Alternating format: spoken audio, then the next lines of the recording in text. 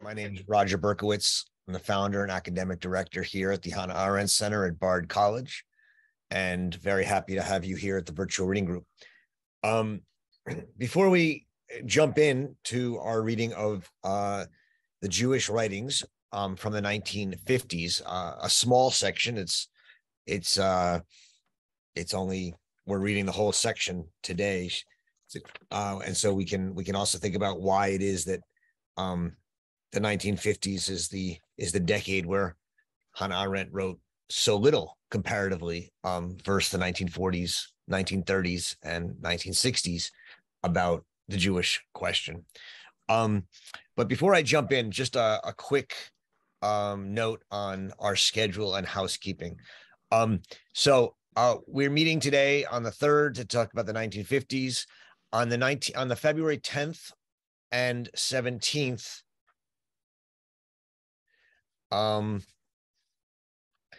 we will be discussing the letter to Gershom Scholem on the 10th and the Eichmann case on the 17th. I'm hoping I got to talk to her if Yana can lead that on the 17th, but we'll figure that out, and we'll get back to you on that. And then on February 24th, according to the schedule, we're starting our discussion of a series of texts on Arendt, race, and racism. And I just want to, say I think this is going to be a really exciting series of discussions. Could be difficult, but I'm very involved in writing about these texts now, and I look forward to discussions with you. It's not one book, so it's a little different than we've ever done before in this reading group, and I just want to prepare you for that from a logistics point of view. So the first 2 weeks, on February 24th and March 10th, we're going to be reading chapters from The Origins of Totalitarianism. And there may even be some pages in other chapters that I may point you towards. If you have the book, that's great. If you don't have the book, you can try and there's PDFs available online, but I would try and have that book for those 2 weeks. Then we're reading parts of the Introduction to Politics. And again, that's another book. The book is actually called The Promise of Politics, edited by Jerome Cohn. And so if you can get a copy of that book, that would be helpful. If not, there are PDFs available, and we can probably provide a PDF of the few pages of the core pages that we'll need. The Reflections on Little Rock essay, again, can be found either online or in the book Responsibility and Judgment. And then On Violence is in her book, Crises of the Republic, or published on its own. And then the letters to Baldwin, Ellison, and Hutchins will provide or are online. But I just wanted to give you a heads up about ordering or finding the copies of the texts you'll need for the next, for those discussions. And, if you have any questions, feel free to write us or let us know in the next week or two if there are questions about that. Okay. But make sure we have that, hopefully, ready to go and under control. Okay. I don't think Little Rock is in the Crisis of the Republic, Joyce. I believe it's there may be a couple other places it is, but it's in the Responsibility and Judgment book. Okay. All right. Great. So as I said, we're today after 400 pages of so, or 350 pages of reading of Arendt's writing about the Jewish question in the 1940s, there's now about 20 or 30 pages in the entire decade of the 1950s. Why is that? Well, one answer is the one I think I mentioned 1 or 2 weeks ago, which is that, Arendt lost her debates. She lost her debates around the idea of Zionism and which kind of Zionism would prevail. And I think partly as a result of that, she took a step back. A second reason is that in 1950, The Origins of Totalitarianism came out, and it had a huge impact. And Arendt really turned herself towards a more not just talking about the Jewish question. She was becoming well known. She was an American, and she was giving lectures on totalitarianism, and beginning new projects. Project on Marx that she tried to begin, and then of course The Human Condition, which came out in 1958. Much more of a I don't know what the right word is, but not focused on the plight of the Jews. She was more and more engaged in general political thinking in the country and in the world, and less involved in the political debates around Jews and Judaism and Israel. She did write three things that the editors decided to include here from the 1950s. One is this longer essay called Peace or Armistice in the Near East. Then a very short little piece on Magnes, and then a review of the book by Poliakov, History of the Great Crime, about the Holocaust, that she published. So I thought we'd start and spend most of our time on this essay, Peace or Armistice in the Near East, which has a lot of really amazing and wonderful insights into it, many of which I think clearly, or tie into her thinking in the 1950s, both in The Origins of a Totalitarianism book, which obviously has already been published, but also in The Human Condition and other work that she's going to be coming out with. So she starts with the title, or with this opposition between peace or armistice, right? I mean, it's not an opposition that at least I hear all the time, and yet one that she invests with a certain profundity, and one that I think really is meaningful. What's the difference? Well, an armistice is simply like a truce amongst hostile partners, whereas peace requires a kind of negotiation and compromise, as she'll come to say on page 427, 428, as she gets into that section. There's a real difference, a meaningful difference. And one of those meaningful differences is that an armistice, she says, will leave us in a state of having to prepare for permanent hostility. So this is on page 425, where she says in the bottom paragraph on 425, she says, but the choice between genuine peace and armistice is by no means only, or even primarily, an issue of foreign policy. The internal structure of the Arab states, as well as of the Jewish state, will depend on it. A mere armistice would force the new Israeli state to organize the whole people for permanent potential mobilization.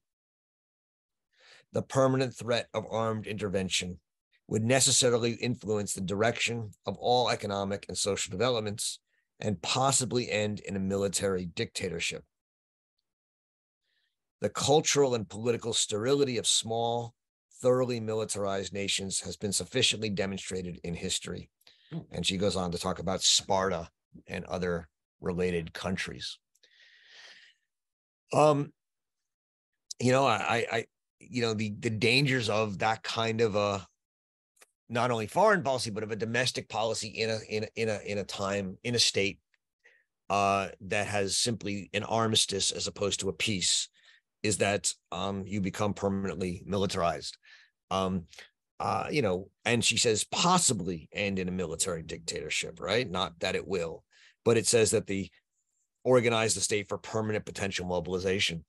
And I think we can argue or we can debate whether that's actually true, but there's no doubt that the state of Israel has had to, in a large extent, make serving in the army and being part of the Israel Defense Force, the IDF, part of its culture.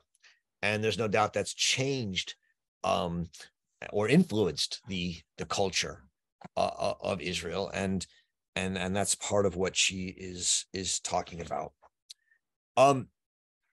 Another main thesis or main theme of this essay, and this is one that again goes beyond any interest per se, any particular interest in the Jewish question, is that between facts and how little facts mean in politics, right? This is something, you've heard me talk a lot about, and many people. I mean, it connects with Arendt's later essays on truth in politics and lying in politics. It certainly connects with what she wrote in The Origins of Totalitarianism about ideology. But she's really concerned here to highlight the ineffective appeal to facts, or how ineffective an appeal to facts is in politics, or it can be. So just on the first page on 423, she lists a bunch of facts, right? The uprising of 21, the pogrom of 29, the disturbances from 36 to 39, etc. And it was only logical, she says, that the evacuation of British troops coincided with the outbreak of a Jewish-Arab war. And it is remarkable how little the accomplished fact of a state of Israel and Jewish victories over Arab armies have influenced Arab politics. All hopes to the contrary notwithstanding, it seems as though the one argument the Arabs are incapable of understanding is force. This is an extraordinary sentence because, I think it's one of those things that you hear a lot, that, Arabs only understand force. It's something I've heard in my, Jewish upbringing and times in Israel and American Jewish conversations. And what she's saying is it's not true, because the facts are Israel was winning and won over and over again these battles. And they made no difference. The Arabs didn't listen, didn't care. And this she really does expand on in the sections of the book, of this essay, called The Incompatibility of Claims, beginning on 427, and the Social and Economic Separation, beginning on 430. And it's worth just going through these. So on 427 is where she says, a good peace is usually the result of negotiation and compromise, not necessarily of a program. Good relationships between Jews and Arabs will depend upon a changed attitude towards each other. And so what she goes on to argue here is that programs, right, peace treaties, peace programs will generally not work, just like facts generally don't work, as long as both sides basically are stuck in their own narrative or their claims. I mean, there are many ways to put this, and and this is not going to be revolutionary or radical, but as I keep trying to understand Arendt's thinking about truth and politics and facts and politics and the importance of stories in politics, the way I'm increasingly seeing this in my own thinking and eyes is that in the end, facts matter very little in politics unless, in most circumstances, and what matters more is which story or which narrative situates and constructs the facts. Arendt is deeply aware of the power of stories and narratives, and weaving stories and telling stories. And so much of her work is an attempt to say we need to face reality. We need to avoid the kind of ideological stories that make us discount reality. And so she's clearly on the side of reality over and against ideology, against a kind of narrative, or as she'll sometimes call it, a coherent fiction that denies reality. And yet she's also deeply aware that facts themselves are powerless and contingent, and that we do need to tell stories that give our world coherence. She ends her essay, Truth in Politics, with that brilliant line that truth conceptually understood is one thing, but metaphorically understood, it's the ground we stand on and the sky above us. It's the stories that hold us together. And politics, as I understand Arendtian politics more and more, is the attempt to tell the stories that hold us together, that are the ground we walk on and the sky above us, but not in a way that we create coherent fictions and impose them through violence and terror. That's ideologies.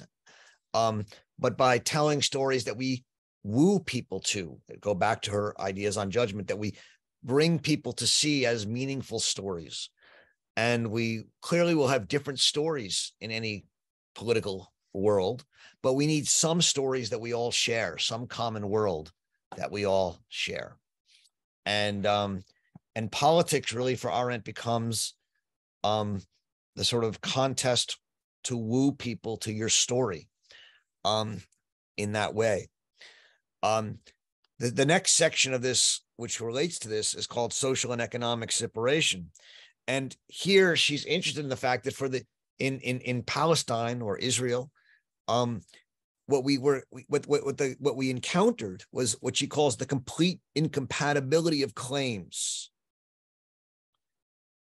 The complete incompatibility of claims or of stories.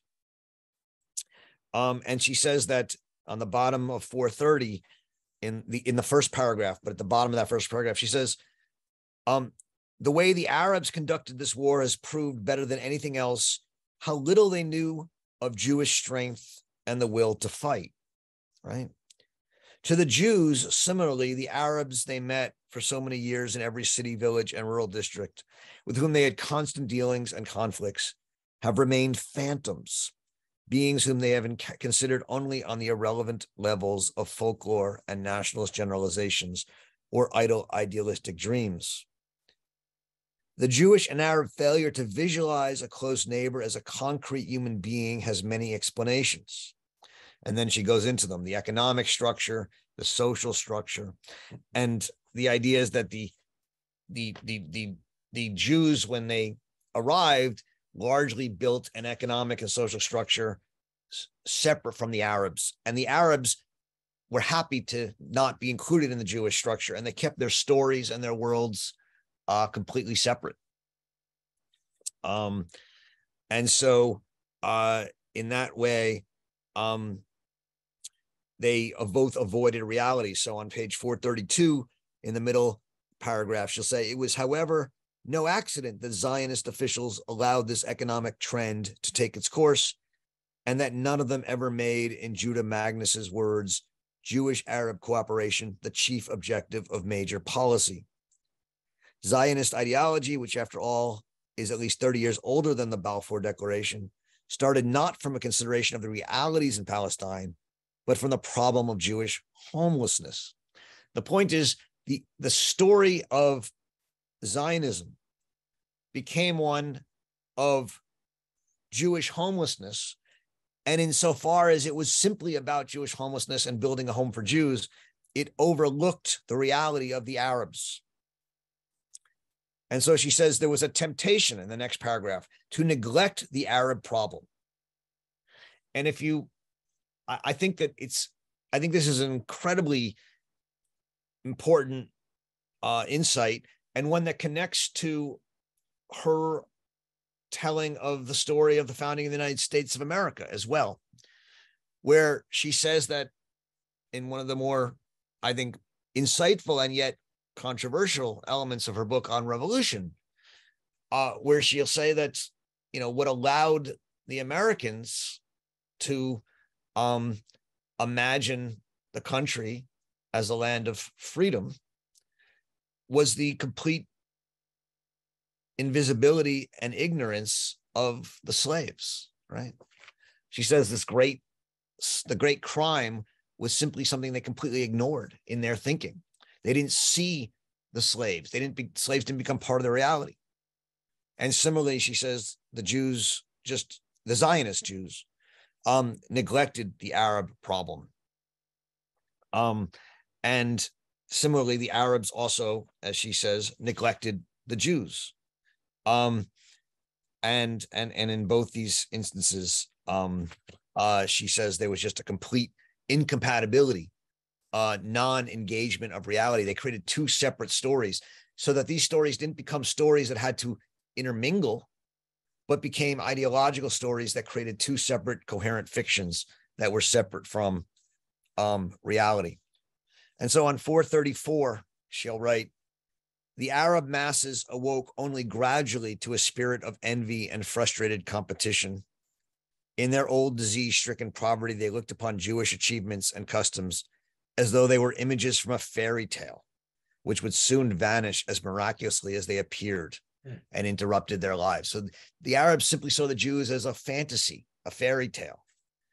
And then she says further down in that paragraph, with the exception of the Haifa municipality, not a single common institution, not a single common political body had been built on this basis in all those years. The basis of, and what is that basis? That basis is reality.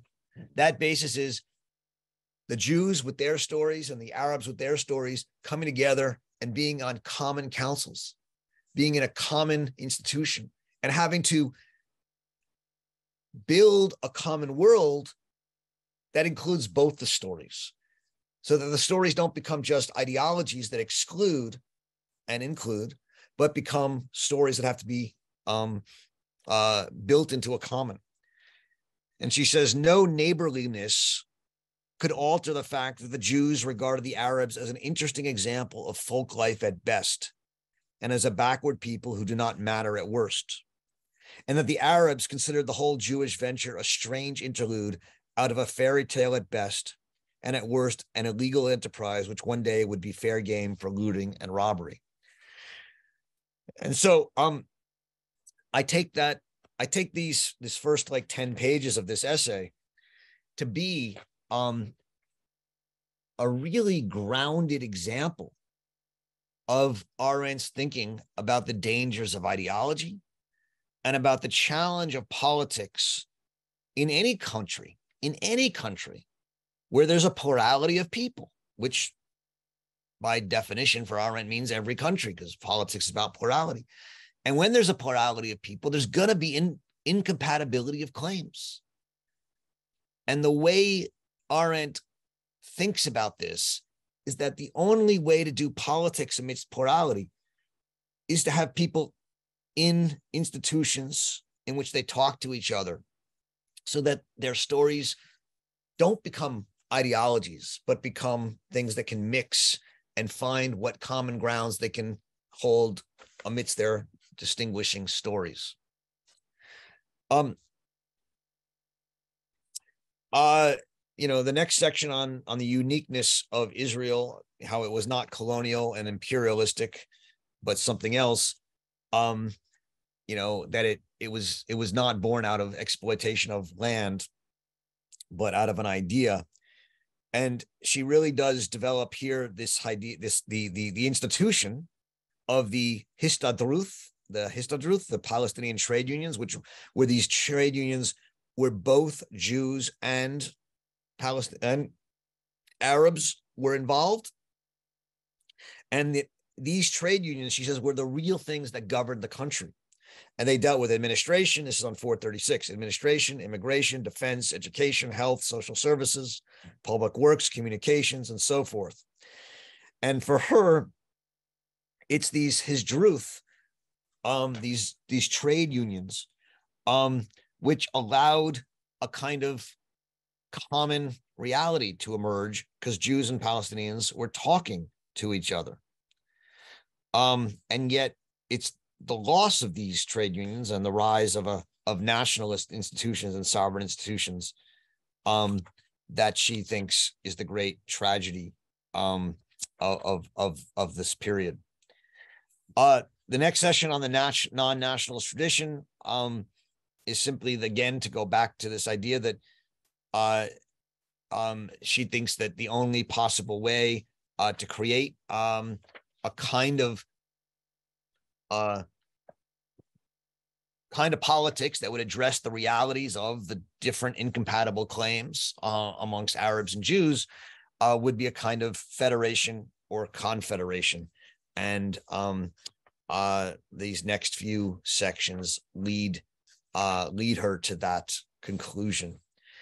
We've talked a lot about that. I think it's fascinating. We can talk more about it here, but I'll just because I've been talking for a long time, I'm just going to skip to the last piece that we read for today, The History of the Great Crime, about this book by Léon Poliakov. As she presents it, and I haven't read the book, it's an excellent book on the Third Reich that's largely based, almost exclusively based on primary material, the documents themselves. And she thinks that at least 4 different insights are gained by Polyakov's approach. One is simply a chronology of what happened, and especially what led to the mass killings. And that starts on 453 and goes till 455.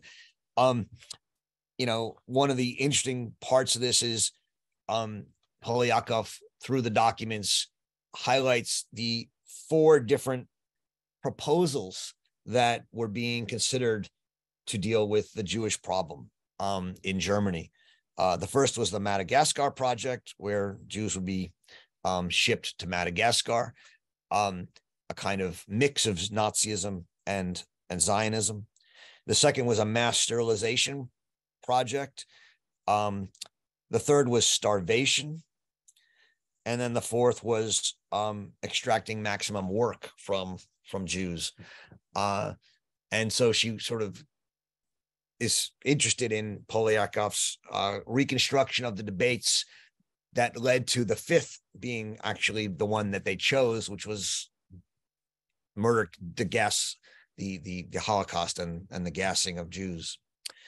The second is this concurrence in Nazi ideology that she finds in Polyakov's telling between the eventual mass extermination of Jews and mercy killings and killings of the sick. And she says it's no accident that the first day of the war was the day that Hitler had signed the order to have all sick people, all liquidated, racially unfit sick people liquidated, and that she sees this connected to the eventual mass killings. The third is the deflation of the myth that people in Germany didn't know what was going on and didn't didn't protest. And she says he clearly shows that both those were wrong. And then the fourth is his discussion of the Judenräte and how important they were in helping to allow the Holocaust to happen. All right. I'll stop there. It's been I'm sorry I talked a little longer than usual. But let's see if there's an interest in where people's interests lie and where people want to talk about. You can, of course, talk in the chat. Let's remind ourselves to respect each other, and do treat each other with mutual respect. Let's have no personal attacks. And then you can also raise your hand and ask questions here and now by going down to the reactions button and clicking the raise hand button. Excellent. I look forward to talking with you and hearing where your interests lie here. Vigdis, you're up first.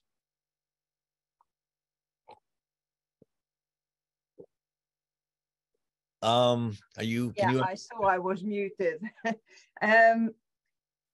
Two things. The first is what you said about facts and narratives, which I found very interesting, and I think also goes very much to what Arendt thinks. To me, it also goes along with what she says about experience. And for instance, in the preface of Between Past and Future, she says that my assumption is that thought itself arises out of incidents of living experience and must remain bound to them as the only guideposts by which to take its bearings.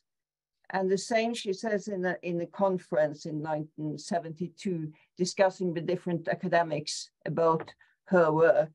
And she said, what is the subject of a thought? Experience, nothing else. And if we lose the ground of experience, then we get into all kinds of theories.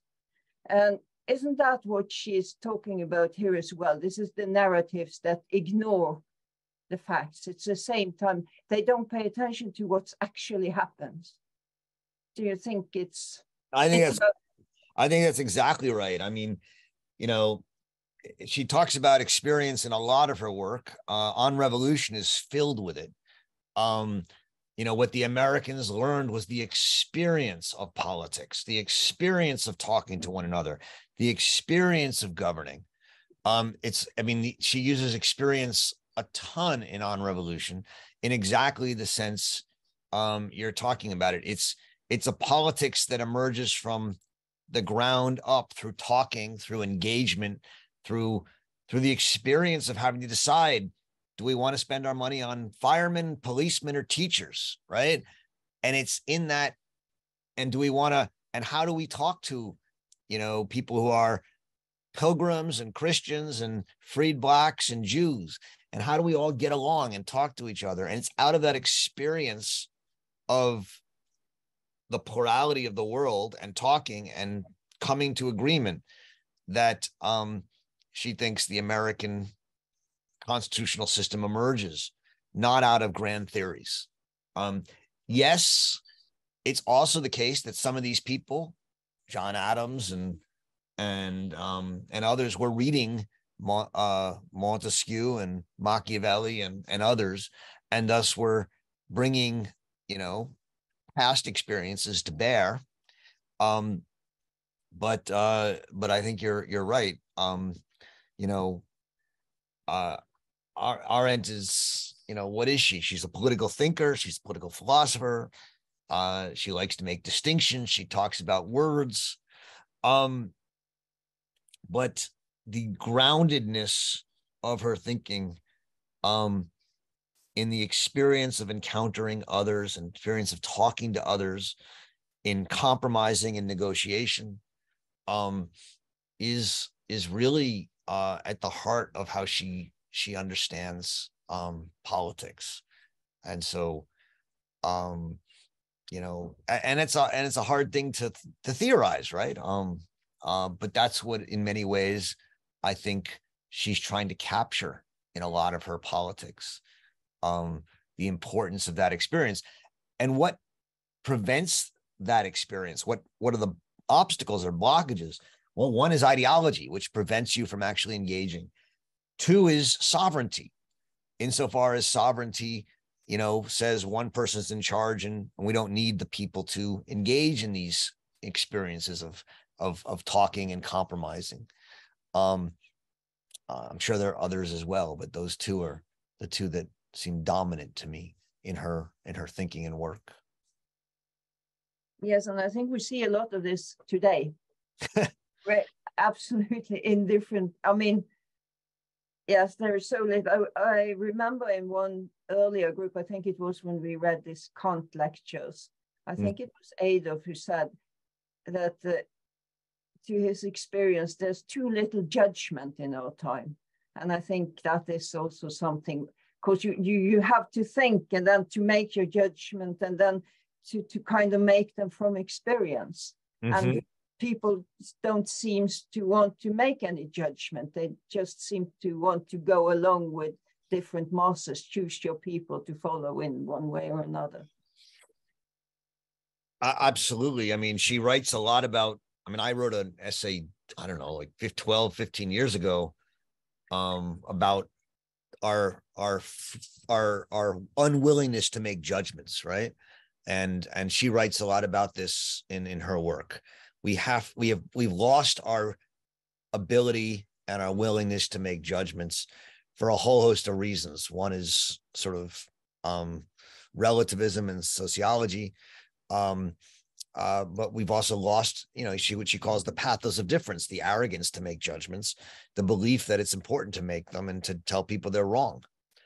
We make prejudicial judgments, but it's very hard to judge, within our groups these days. And we make excuses more than we make judgments. So I think that's very much part of her worry. You're right. If I could take one other thing, that is something you wasn't into there, and it's what I find very interesting, and it's about what she says about the Hebrew University and the collective settlements. Yeah. I think I've been into this once before, and I think when she says, she has talked about the kibbutzim, where I think a couple of times earlier also, and she is very sympathetic to them.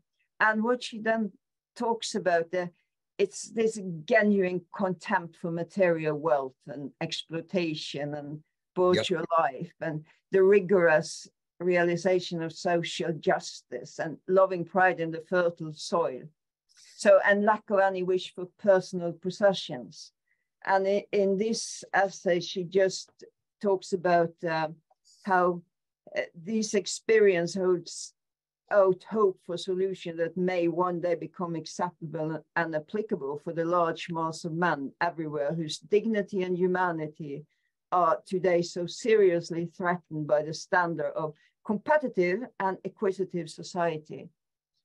To me, this is a hope I see in other writings of her as well, and which I see sadly so little in our society. In our society, I think this has been, the level of competitiveness has just spread all over, it seems, and the acquisitive kind of society also.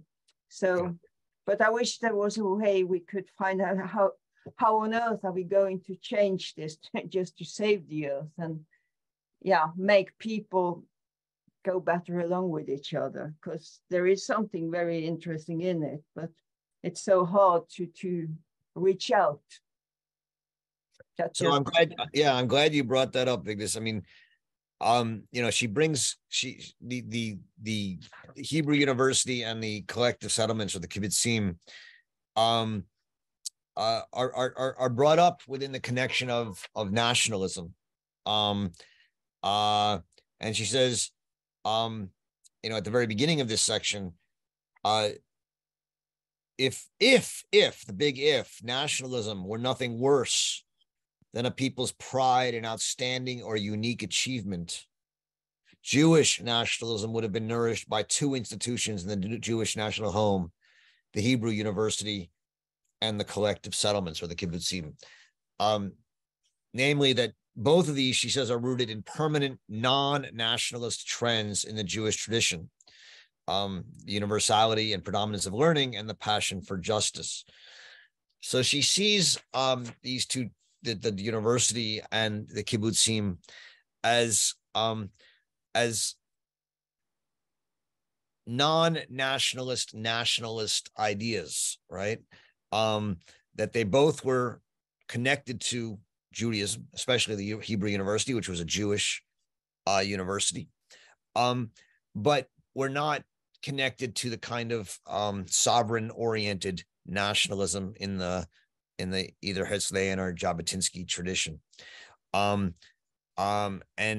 so, you know, she finds these to be sort of counter currents to the idea of sovereign nationalism.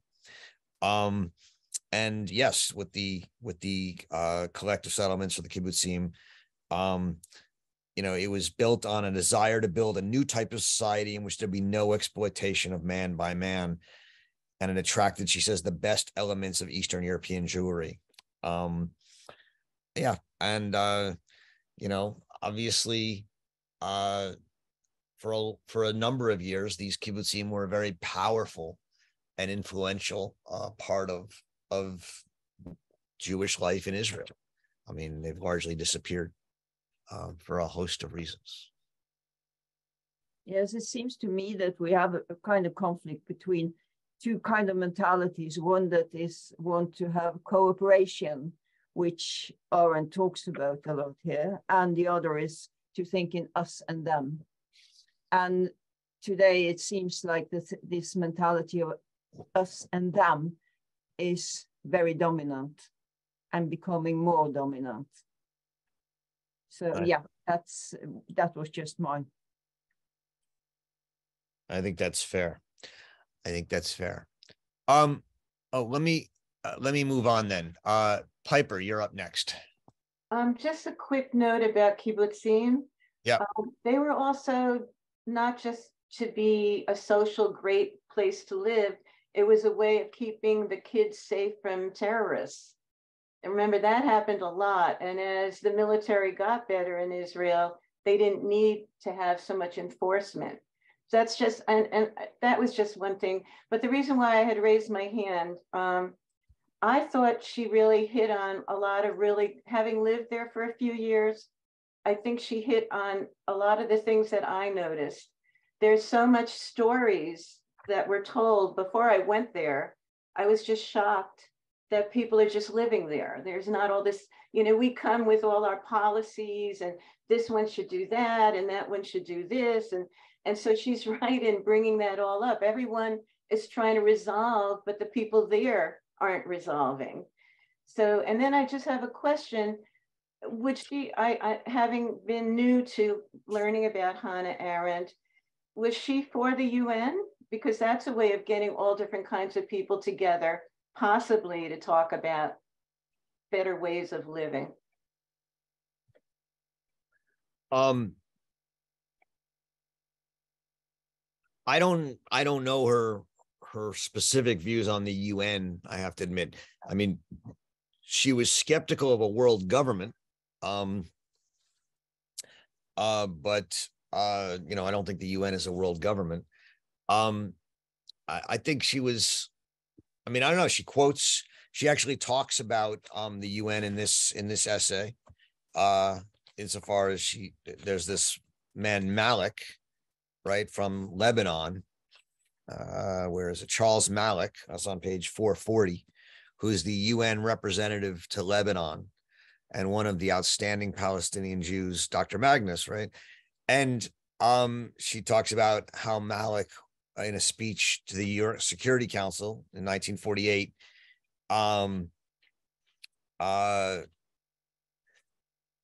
called upon the real task of world statesmanship, which was to help Jews and Arabs not to be permanently alienated from one another.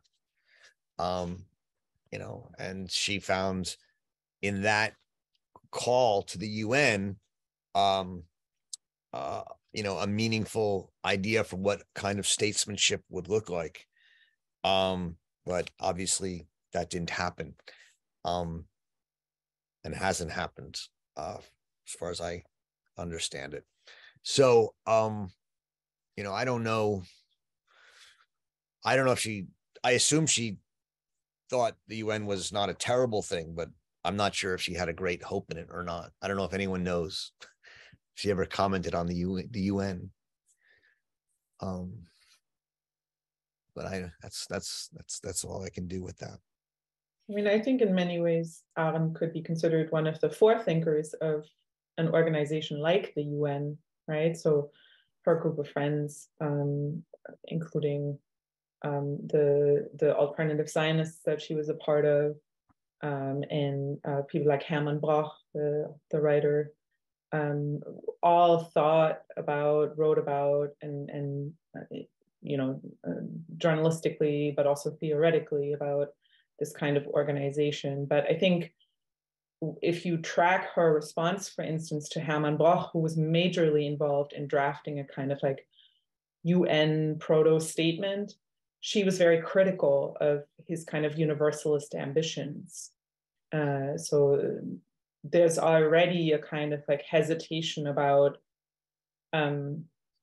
maybe the sort of potential for totalitarian tendencies in a kind of world government idea. Yeah. Yes, that's helpful. And as I think that's exactly why she was skeptical of the idea of world government, right? I mean, what she says in the few lines she writes about it in Origins is, any government can become corrupted. And if you have a world government and it becomes corrupted, that's more dangerous than if it's just one state, because there's always other states to oppose it. So, to the extent, I think Jana is absolutely right, to the extent that it becomes a universalist ambition, she would be skeptical of it. But I mean, she clearly saw the UN's intervention in the partition of Palestine as a project she was engaged in and didn't oppose, right? She was involved in it. She wrote about it. She didn't sort of say, get the UN out of here. She thought it had a role to play. So I think that there has to be some openness and interest to it in that kind of capacity. All right.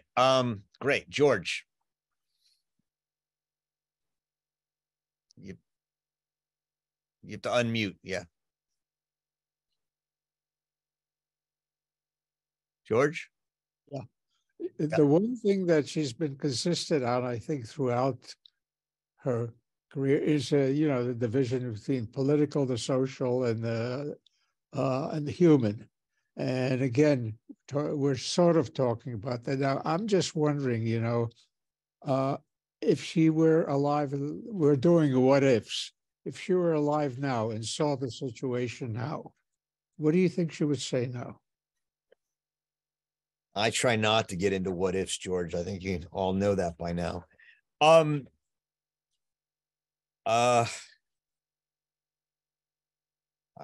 don't know.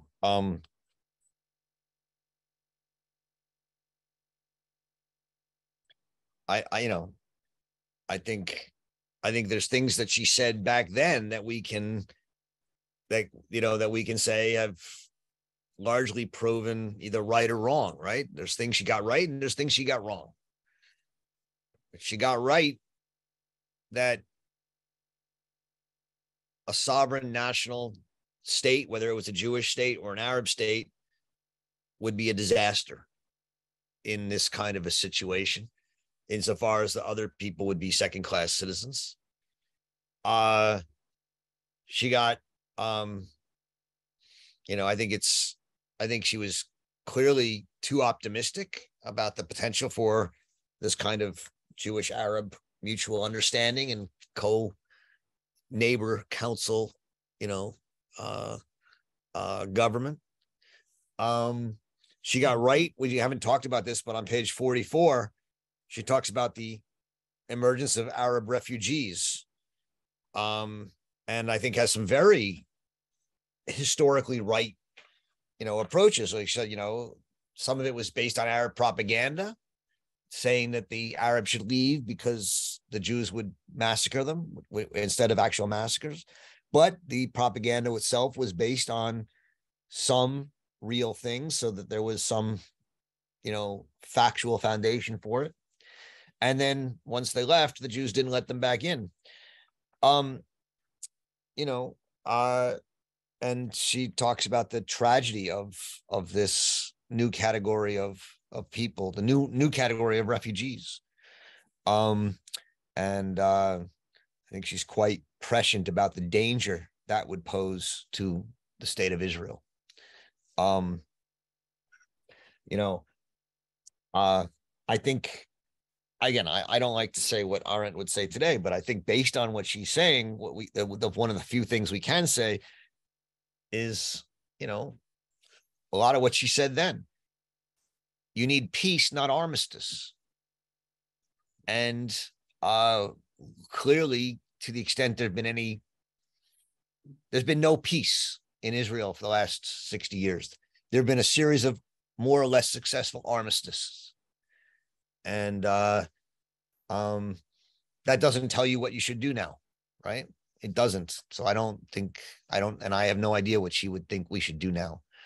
But it does tell us that her analysis that we need peace, not armistice, is still accurate and has still not been done.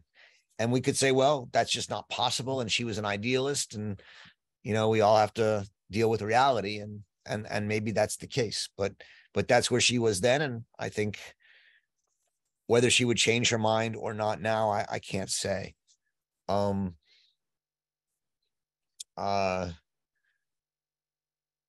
But I think if there is a solution, she would say, as she said then, and I think she would probably still say, it's not going to come from the top. It's not going to come from programs. It's not going to come from negotiated solutions at the top. It's going to come from the bottom up, from people talking to each other, and councils, labor councils, trade union councils, etc. Now, you can still have statesmen, as Charles Malik said, encourage that and promote that. But in the end, the solution is going to come from peace, which is always a negotiated peace based on discussions from the bottom up. That's not saying I think what she would say today, but it's as much as I'm able to, or willing to hazard. Yana, do you want to, I don't know how you would answer that question. Or do you want to even try or not? No. No. Okay. There you go. Alan. Yeah, thank you. I believe that Arendt was in France through the 1950s. Is that correct? No, she was in France from about 1933. Yana, help me here, to 1940, if memory serves. Okay, well, I stand corrected. If you'll allow me, in response to this massacre that took place of Jewish civilians in front of a synagogue a couple of days ago, which had quite an interesting backstory. You know what I'm speaking about. You mean in the West Bank in Israel? No, in Jerusalem. In Jerusalem, but on the okay.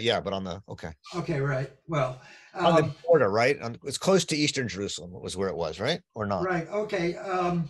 Hussein Abu Bakr Mansour is a Palestinian intellectual who writes for a number of, I don't want to necessarily say Zionists, but a number of Israeli sites or Israeli American sites. This one is Emet, E-M-E-T. Here's an article he published yesterday. If you'll allow me to read a paragraph of it, I think it's very germane. Underneath such positions lies a conglomerate of presuppositions and assumptions that are rarely openly discussed and mentioned. One such major presupposition is that Palestinian terrorism, the indiscriminate murderous violence targeting mostly defenseless Jewish civilians, is a core part of the Palestinian identity and a normative Palestinian behavior to be expected. As such, this behavior cannot be blamed on Palestinian society and institutions, but on Israel and Israeli actions. Let me lead forward. This position is not new, but has become a core intellectual habit of the international left since the canonization of the works of Frantz Fanon as a Bible of decolonization. According to Fanon, the murderous rampage of the colonized man against the colonizer is the quintessential act of self-liberation. The blaze of wrath and anger that ends in murder is nothing but the birth pains of freedom. In other words, the struggle, no matter how violent or extreme, is an existential condition and an ontological urgency. These ideas, which started in the circle of the French left in the 1950s to justify Algerian acts of extremely violence against the French colony, became a solid part of the intellectual left, taught in the most prestigious academic institutions to generations of leftist activism. Okay, Alan, I get his argument. What's your question? My question is, that's a good thing. What my question is, I just wanted to put this out as being kind of a ruling analysis on the part of a lot of the anti-Zionist intelligentsia, including Jewish anti-Zionist, that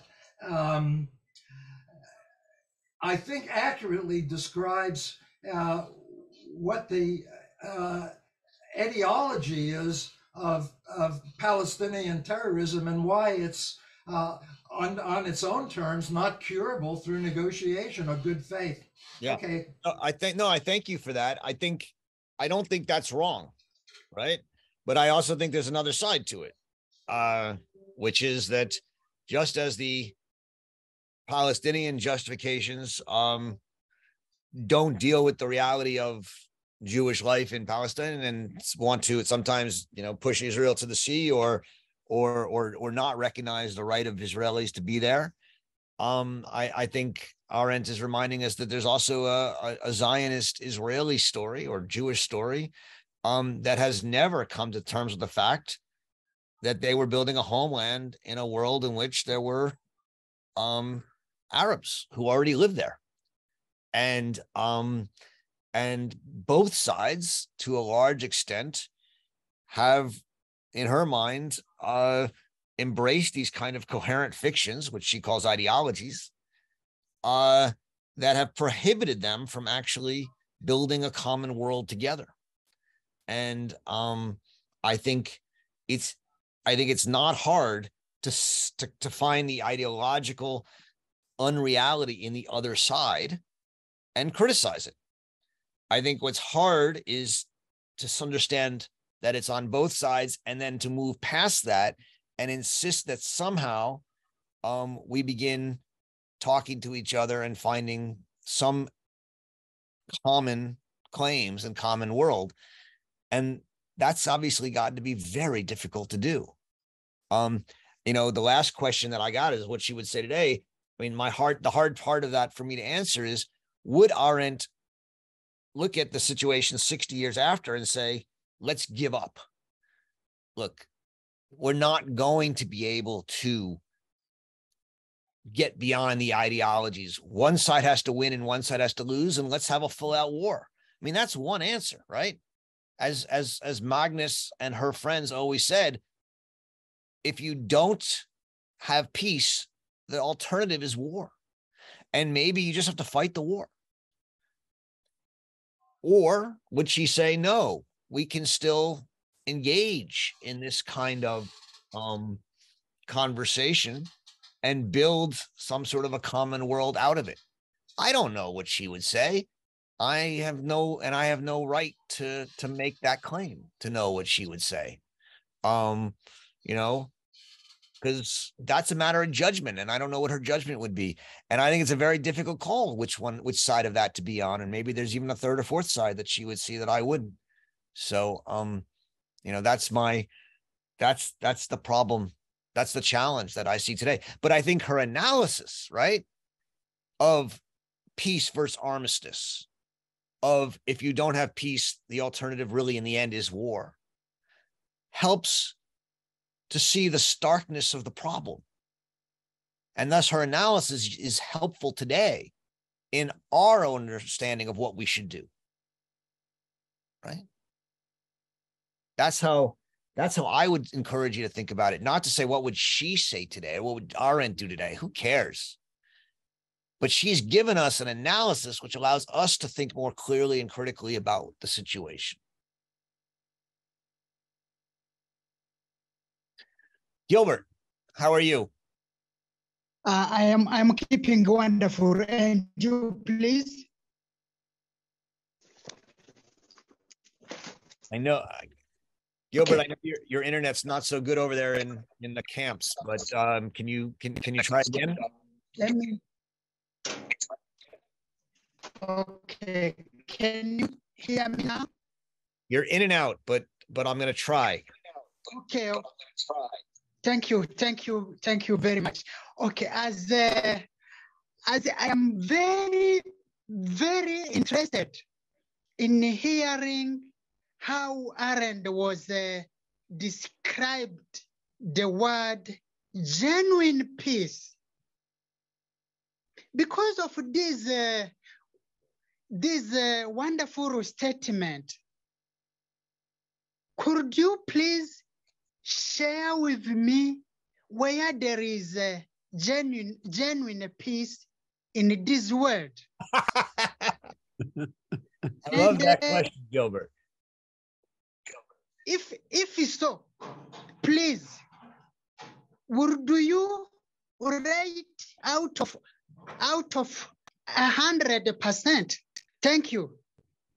Gilbert, that's a great question. And I don't know if there's any place where there's genuine peace, but Arendt spoke this same language in 1950, I think 6, when she wrote the epilogue to the second edition of the Origins about the Hungarian Revolution, and she talked about the workers' councils and the trade union councils that had done very similar things than what she thought were being done by the trade councils in Israel. What are they called? The histadruth, which is not a word I know well, but which she introduces on page 436. She talks also about the town hall meetings in New England in the American Revolutionary period, as a successful model of this kind of politics. Now, none of these are genuine peace. There were problems with the Hungarian workers' councils. They were largely anti-Semitic. There were problems with the American town hall meetings because they were largely excluding blacks. So, I don't think I can point to you to an example of true negotiated communication and compromise peace. And yet there are models that get closer to it than others. And there are models that get close to it. And then we have to constantly bring more people in. And that's part of the challenge of politics, is to find institutions that do the kind of that are engaged in the kind of compromise, negotiation, discussion that builds from the bottom up a world. But always these institutions are going to be limited. I mean, even let's say you created one that let in every single person in the United States, it's still limited to the United States. You let in every person in Israel, it's still limited to Israel. There's always going to be exclusions. I mean, this is one of the fundamental paradoxes of citizenship. Citizenship is an exclusionary, inclusionary idea. You exclude others and include people. So, who knows how you get to a pure one? I don't think it's possible.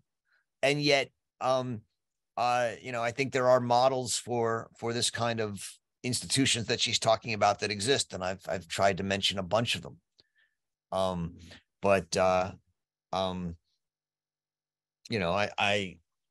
think that it's possible to build meaningful institutions, trade councils, workers' councils, town hall councils, local governments, citizen assemblies, things we've talked about, that are meaningful examples of negotiation and compromise.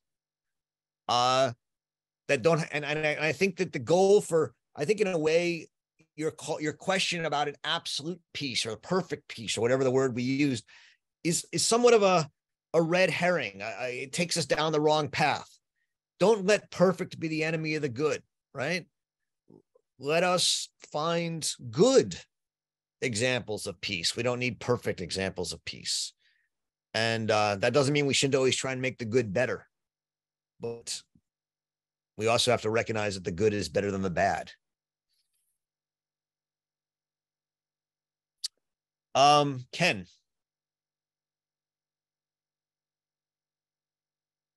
Okay, let me see if I can collect my thoughts here. Well, first, what you said about one side winning the war, I can't see that in this book at all. Like, and I don't see that in her other writing either, that the idea of winning sounds a little bit like what you're saying about permanent peace, that it's always winning means contention. It means always different people coming together. It means plurality. It doesn't mean one side winning. I think what she's suggesting is solidarity and federation is the form of peace. Sounds to me more like the form of peace that you're talking about than one side winning. And one thing that's coming to mind when you bring up sovereignty in Past and Future, where she says that for freedom, the first thing we need to give up is sovereignty.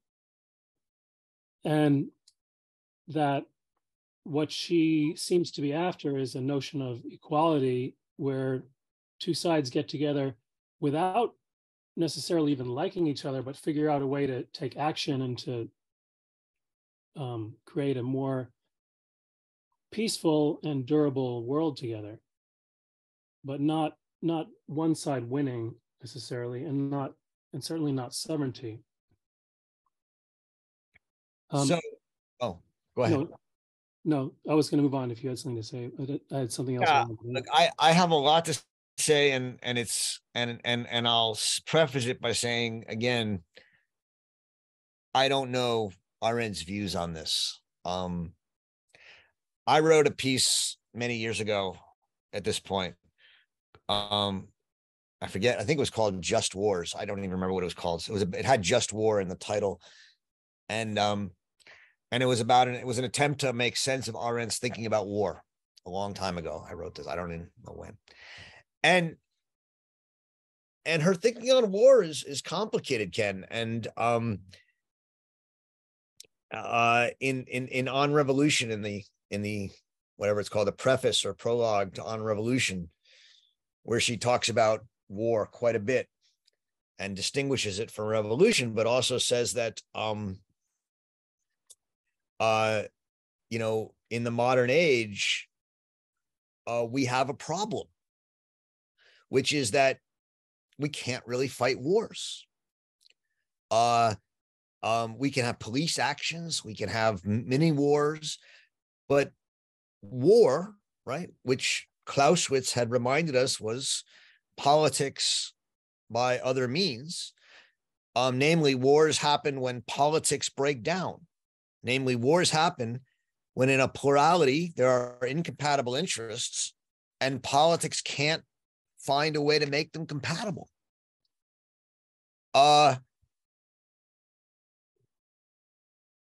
Well, we live in a world in which war is so destructive, and especially with nuclear powers, so destructive that not much can justify war anymore, right?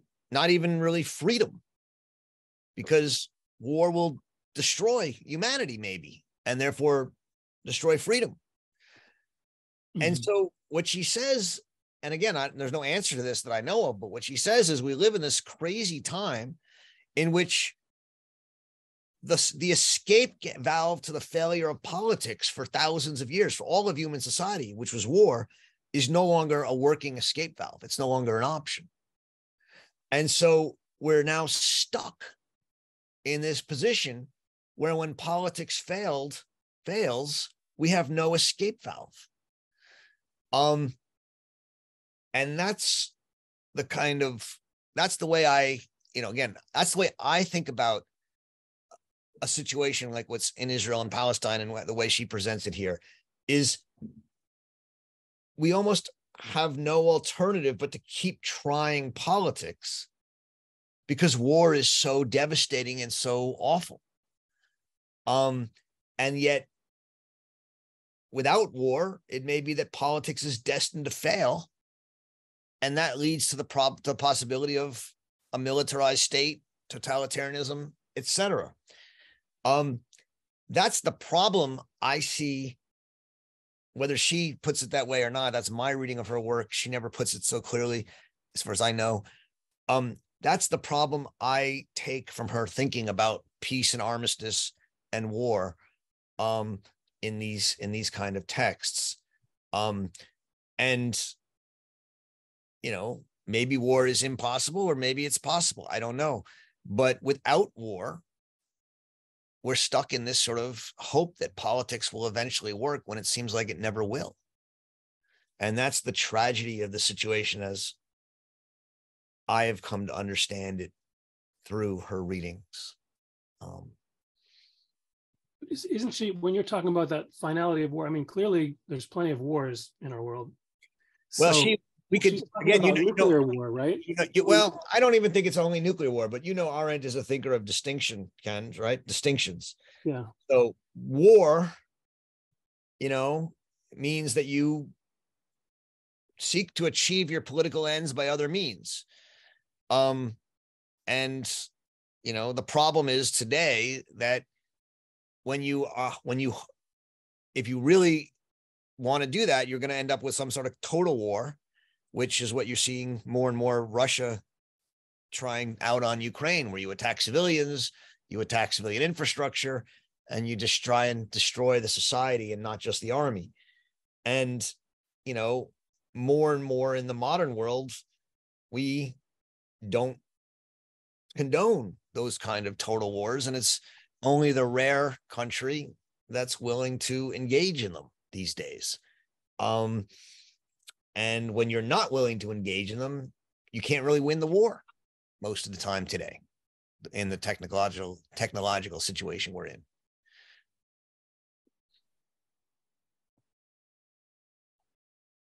Can I bring up something else?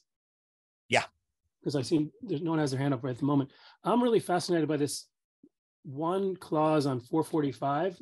Actually, there's two things on 445 that she mentions. One is uncompromising morality, and the other is true reality.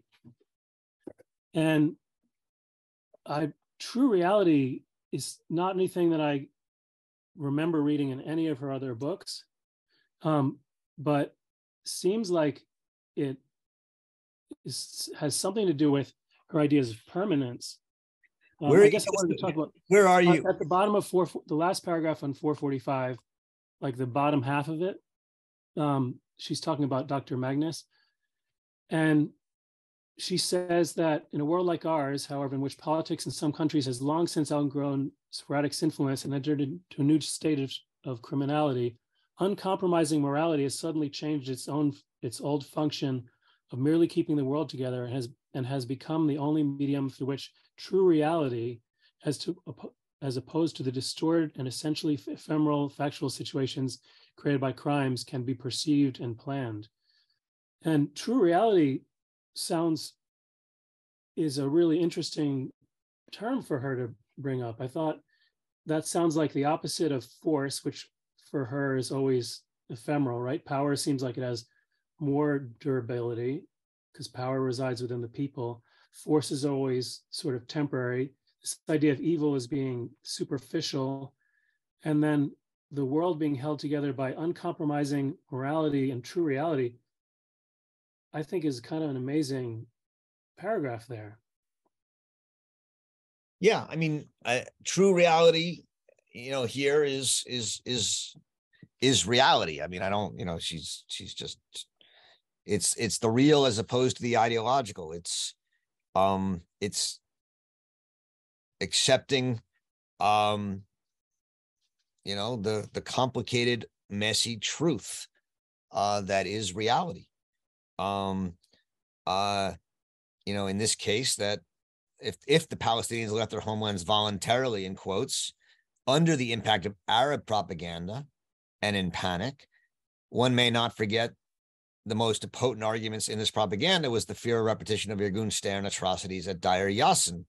So, it's complicated and it's on both sides. And, And reality, true reality means, not getting caught up in the distortions and ephemera. But I think the interesting part is what you started with, right? Uncompromising morality has suddenly changed its old function. It's not just about saying what's true, what's moral and not. And has become the only medium through which true reality can be perceived. What does she mean? I think it's that you have to have a kind of almost religious zealotry to stick to the facts and to avoid ideologies in order to hold yourself to reality and not get caught up in these sort of coherent fictions, these stories that are politically motivated and things of that sort.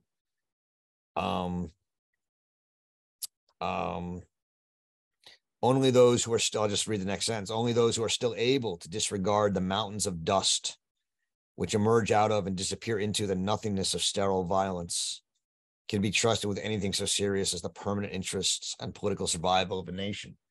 So, it's those who have the uncompromising morality to avoid all of the violence, the ideology, the stuff that takes us away from reality, can really see what's real, what's true. And her answer to that is that the people really who can do that for the most part are the people at the ground level, the trade unionists, the people in the local neighborhood councils, because, they can say, we have to trade with each other, we have to work with each other, and they have to get rid of the apparatus, the violence, the dust, and see each other as human beings. And that's where her hope comes from, that we can actually. I don't know, Roger. Yeah, go ahead. I read this differently. I would read this as actually a call for vision, and uncompromising morality to me reads as a kind of insistence on the ability to continue to have vision. So, for instance, I'm thinking of someone like this Italian philosopher, Donatella di Cesare, who argues for a right to movement, a right for migration. And she has this great book, which is called A Philosophy of Migration. And in that, she tries to move out of the current debate. So in a way, out of some of the facts that are constantly thrown around and that people throw at each other, like so many people at the borders, so many resources, et cetera, right? She tries to move out of that and says, we have to insist on a right to migration. And the only way that we can justify that, and the only way that we should justify that, is morally. So in a way, I read this as a kind of an appeal to maintain some kind of morality for the sake of itself in a world where politics, she says, has entered a new stage of criminality. It's an interesting reading, and may I jump in, Professor Roger? Okay, I would like that at this point it's important to remember the distinction that Hannah Arendt made between the connection between freedom and moral, and freedom and politics, because we're used to make a link only between freedom and ethics. And for she, we have to be, to be clear, to come across this point between the link, the original link between politics and freedom. And I think this distinction has to do with what you are talking about, Professor Roger and Hannah. Thanks, Clara. I mean, I think the question Yana is raising, though, is one that is a good one. Is uncompromising morality, though, I think the word Jana used, I may have it wrong, is idealism, right? And if so, how does that idealism not become another ideology or fiction that separates us from seeing people as humans, as real people? And so that's sort of the rock I'm founding myself on right now, or teetering on, is I agree with Jana that there needs to be a certain amount of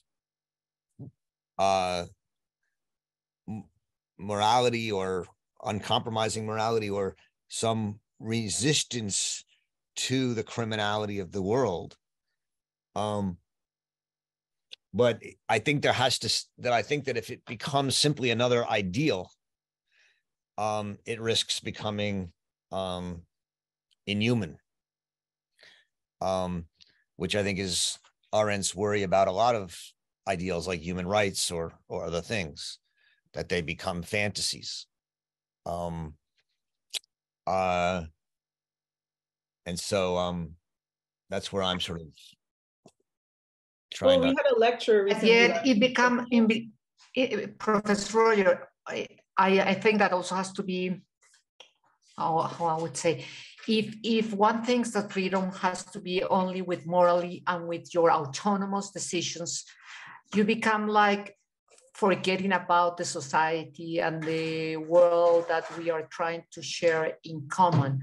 Then when we talk about politics, we are looking for a freedom that doesn't put moral aside, but invite to come into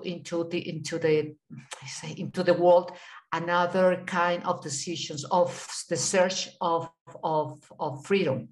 That's why freedom is so close to meaning, because meaning usually sometimes is put aside or is considered aside morally.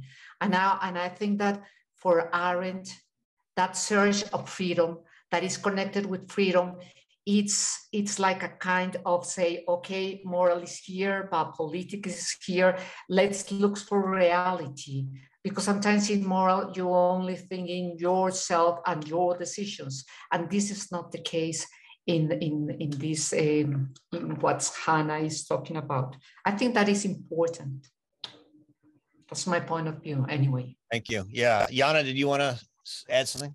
Yeah, I mean, I think that, so reality is also another complicated concept in her work, right? Reality is not the status quo. Reality is, I think reality includes an ability to see, to have a vision. So, and yeah, so I agree with what Clara is saying about freedom. And the other thing that I would add to that, we recently had a lecture I borrowed on utopias, and I think that utopias have gotten a bad rep in the last, I don't know, 20, 30 years or so. People think like utopia, oh, that's totalitarian, that's like fantasy, right? But the lecture was by a writer, Ilya Troyanov, and his point was that stay clear of utopias that flesh out all the details, right? The terror is in the details, but it's good to have a utopia that is expansive, that is broad enough to negotiate the details, so to speak, as a kind of roadmap, right? So that's the kind of, and I wouldn't call that idealism. I would stick to that word vision, and in terms of this idea of uncompromising morality. Yeah, I have to agree. I think that's one reason I brought up that paragraph, is it sounds like that uncompromising morality is not ideological. It's more like a compass, or you said a roadmap. I would say like more like a compass. And for Dr. Magnes, it was based on purely humanitarian grounds. So that's sort of like a direction, but it's not ideological, and it doesn't actually say how we need to deal with this particular reality, which is what she's wrestling with this entire book. Like, how do we deal with this reality that's not, we can't fix? How do we navigate it? But it seems like she does have a compass, and that true reality, I think, is closer to not just the status quo or what the reality is at the moment, but something beyond that reality, because it's opposed to the distorted and essentially ephemeral factual situations. So it's something more permanent, and her ideas of permanence are the higher values she was bringing up when she was talking about the Hebrew University, about the kibbutzim, that these are compasses or directions for morality without becoming necessarily like ideological or thought processes that blind us to factual situations. And it also seems like there's almost a gravity to that idea of true reality, that force is always maintained artificially, though the artificial is not negative here when she's talking about it. Force is always maintained, and it seems like power is always wanting to take over. Like there's a certain gravity to the whole thing.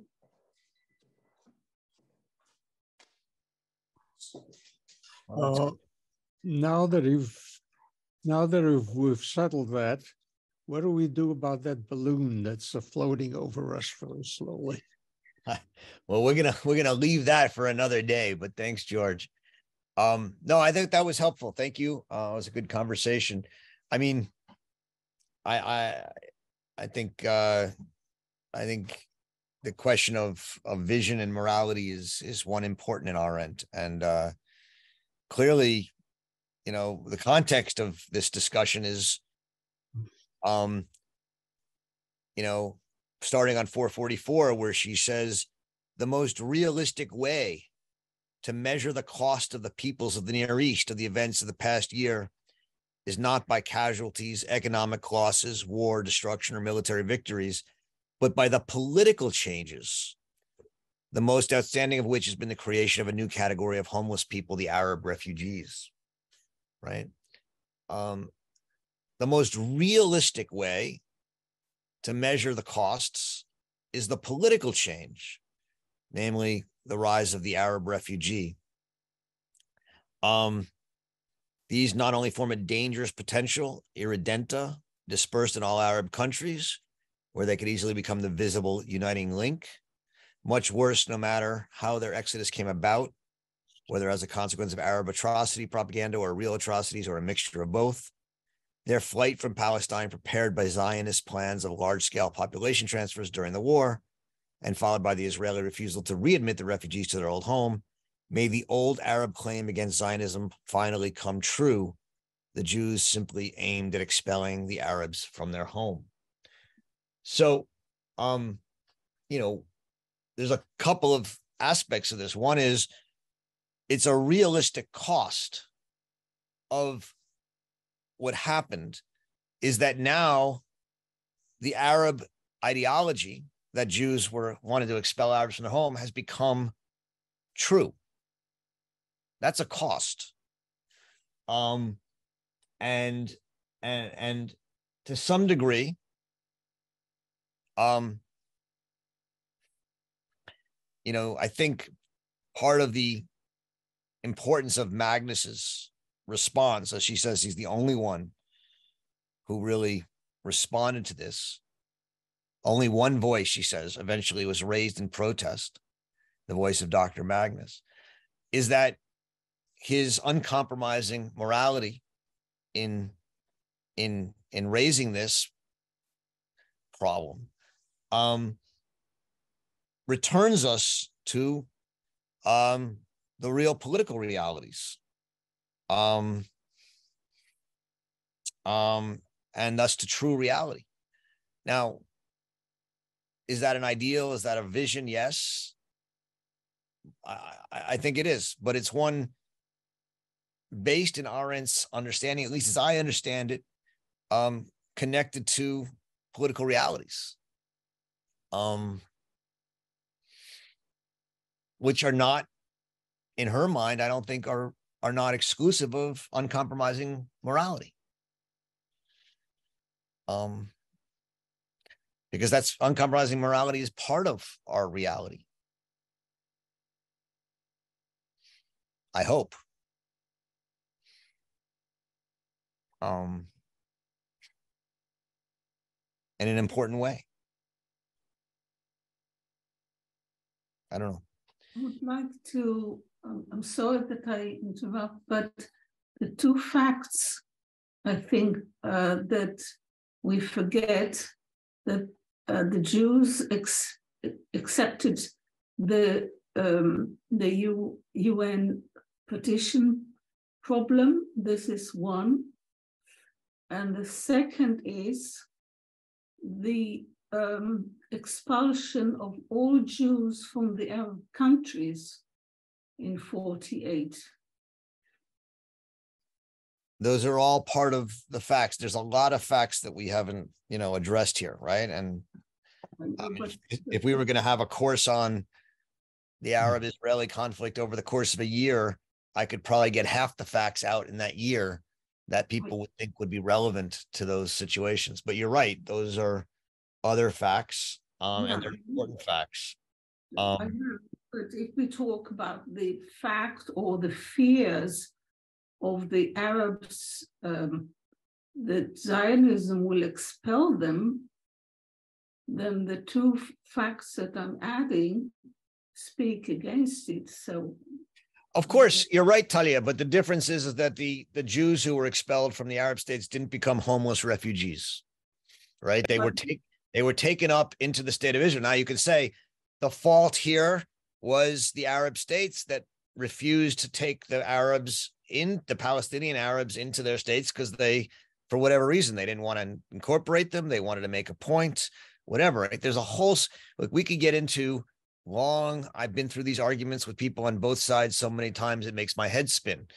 There's so many people at fault and so many different narratives and so many different sides, right? The Jews Israel took the expelled Jews into Israel. The Arab country refused to take the expelled Arab Palestinians into their countries. There's a lot of reasons for that. And I don't want to get into that in this. We're already 4 minutes over our time. And as soon as we get into this, we're going to be here for another 2 hours and not even get close to it. I know, but if we want to put aside facts, then put aside also the from both sides.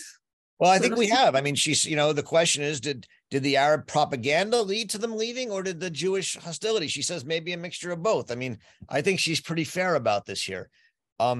There's obviously, in the end, the Jewish refugees didn't become a problem because they came into Israel. The Arab refugees did become a problem because they weren't let into the Arab countries. And I think, for many Jews, that's a fault of the Arab countries. That's the way it's been presented to me by many pro-Zionists. And I think it's one fair argument. But it's not the only one. But the point is, we don't have a problem with homeless Jewish refugees in this particular instance because Israel took them up. So that's not a problem that we have to confront. So Israel is just taken against Israel that they did take the Jews who were expelled. I don't think it's taken against Israel. I don't read this as anti-Israel. I mean, I think she's simply saying this one particular thing was an atrocity and was, we suddenly have Arab refugees, just like, 20 years earlier or 10 years earlier, we had Jewish refugees. And she says to not address that problem is to leave your uncompromising morality out of the real world. And you have to have, just like the Jews who were refugees needed to be addressed and not ignored, now the Arab refugees have to be addressed and not ignored. And that's part of the uncompromising morality that we need to make part of our real world. That sounds like good final words. I think, yeah, we're a little over, so I apologize. This is a complicated issue. I don't want to shut people up on this issue because these are very complicated and emotional themes. And I do thank you all for addressing them so thoughtfully over the last hour and a half. And I hate to have a complicated issue come up at the end and have to end it. So I apologize for that.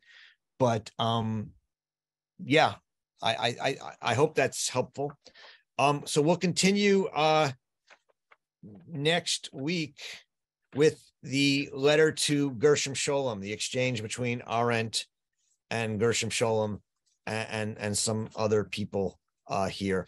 And enjoy reading Hannah Arendt. Have a great week, and we'll see you next Friday.